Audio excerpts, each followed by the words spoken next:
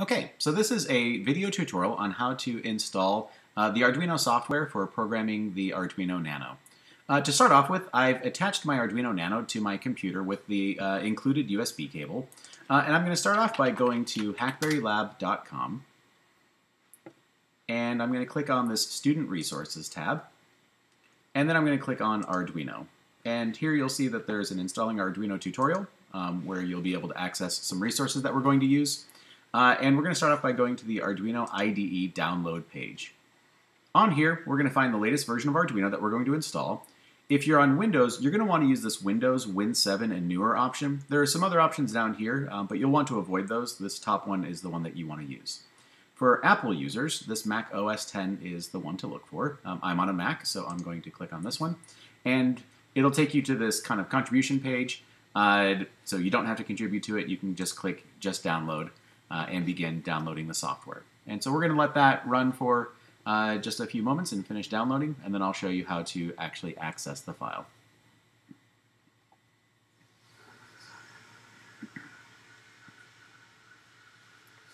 Okay, so at this point we're going to show it in our software, so that can be, your file program.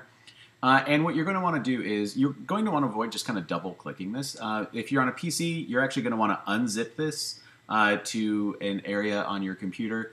For Macs, you can just right click and click open, and it's going to begin to expand and release that. The reason why you want to avoid just kind of double clicking it on PCs is it won't actually unzip the software, and it may not function properly. So make sure you properly unzip the file, and then you can extract the software. So in this case, I've got my Arduino software here. I'm going to drag it to my applications folder, and I'm going to get ready to get started. So at this point, I can go and find it and open up the software. And it may take a few minutes the very first time you open it, and that's just kind of setting up various files. So you can see it's installing here. But it only has to do this one time. After you use it a few times, it'll actually open up much quicker. So at this point, you can see the software starting up. And we should be ready to go in just a moment. Okay, so here we can see our Arduino software has opened. I'm going to expand this window out.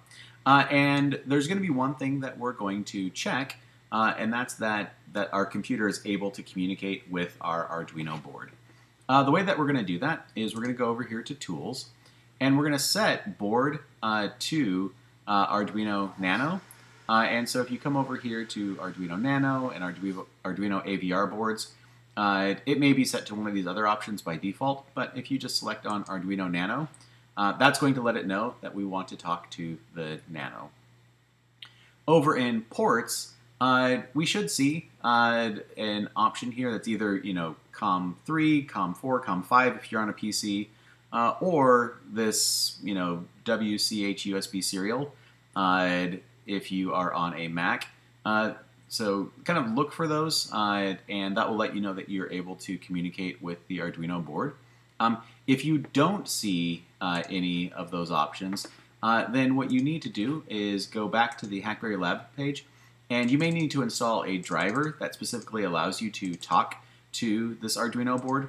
So again, if you don't see that you're getting a COM4, COM5, or this WCH serial connection here when you go into port, go ahead and pause here for just a moment and install one of these drivers. There's one for PC Windows and then one for Apple Mac. When you install this, it will require you to restart your computer. And so make sure you follow all the instructions just to get installed.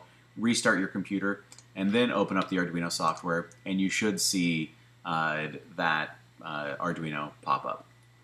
At this point, we're just going to see if we can communicate with the Arduino. And so the way that I'm going to do that is I'm going to click this little upload arrow here, and that's going to kind of compile this code. There's nothing really going on here, but this is just going to check. And what we want to see is down in this green bar, we want to see it say done uploading. If for some reason you get some red angry text here, or it says timed out or turns orange or yellow, what you may try is coming here to processor and changing it to the ATmega 32 or 328p old bootloader. Try swapping over to that one and re-uploading.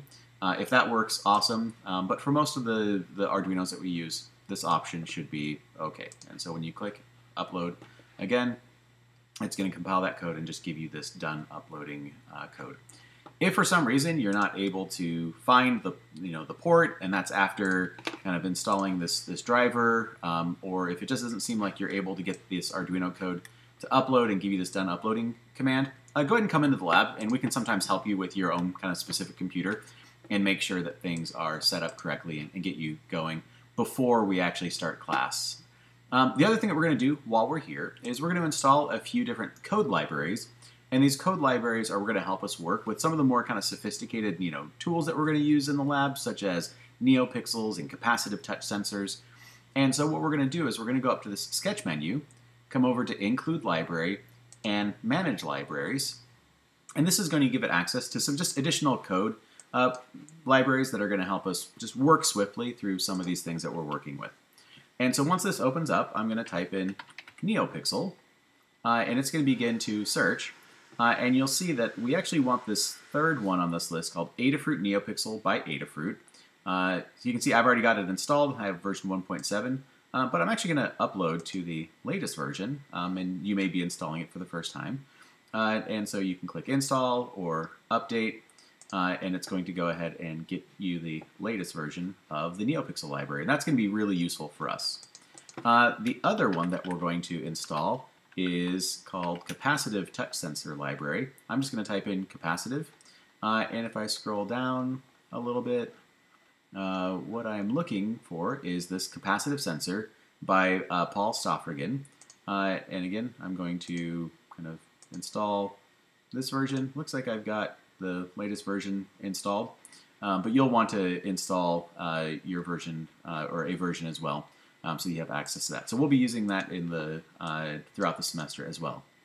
So once you've installed those libraries and you've made sure that you've got this done uploading message, then you're in good shape and you're going to be ready to start programming when we start the Arduino lab on Wednesday. And that's it.